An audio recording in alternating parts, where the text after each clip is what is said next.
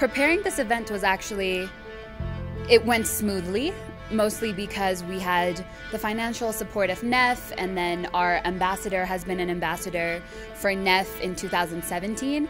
So we already had an idea of who the participants would be, and we contacted the Addis Ababa Education Bureau to get us a list of teachers as well as students that had an interest in science or innovation, as well as a gender-responsive someone that could participate in the gender-responsive pedagogy workshop that we organized.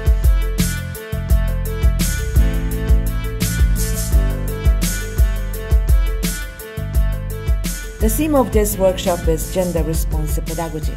There is a study that when science and maths are taught well in the classrooms, in an inclusive, sympathetic, but child-centered, activity-oriented way, both boys and girls do well. So it was a 1.5-day workshop where we had a gender-responsive pedagogy facilitators come and teach our teachers how they can make their classrooms more adaptive and capable of addressing the issues of both girls and boys. And as we can see even right now, the number of men that we have participating in the science fair far exceeds the number of girls that we have. So how do we encourage our girls to be able to get the access and the capacity? And that starts from teachers. The major purpose of this training was to enlighten teachers and principals, besides to that students, about how we are going to implement gender-responsive pedagogy in a classroom situation. Under that major title, we have seen 3 major activities, like gender-responsive lesson planning, gender-responsive teaching materials, and gender-responsive language usage. ኢትዮጵያ ሳይንስ ዊክን ቤዝ አድርጎ የተዘጋጀው ይሄ ዝግጅት ጥሩ ንቃተ ህሊናን ይፈጥራል ተማሪዎች ላይ። ኢን ታይም ኤግዚቢሽንም ነበረው፣ ፓነል ዲስከሽንም ነበረው፣ ከዛ በተጨማሪ ደግሞ ትሬኒንግም ነበረው፣ ለአስተማሪዎች የተሰጠ ትሬኒንግ ነበረው። ሶስቱም ዘርፎች በጣም ኢሴንሻል ናቸው። Gender responsive pedagogy ስንል we are not talking only about lesson plan, material and other. Gender responsive pedagogy ስንል ትምህርትና ትምህርት ነክ የሆኑት ነገሮችን ሁሉ አካተን ነው። lesson plan አንዱ ፓርት ነው፣ teaching material ሌላው ፓርት ነው፣ methodology ሌላው ነው። የምንሰጠው ሰርቪስ ትምህርት ቤቶቻችን ኢንፍራስትራክቸሩ ሁሉም ማለት ነው።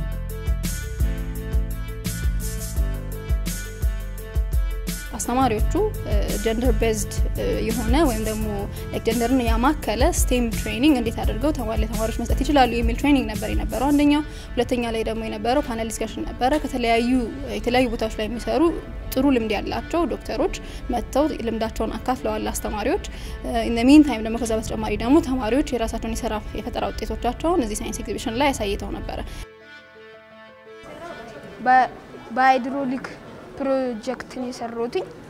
እዚህ ጋር ደግሞ የሰራሁትኝ የመኪና የተበላሹ መኪኖችን በሃይድሮሊክ መኪና የተበላሹ መኪኖችን ይሄኛው አውርዶ እንደዚህ ከዛ መኪናውን ከጫነ በኋላ ይመልሰውና ጋራጅ ከወሰደው በኋላ ያወርደዋል።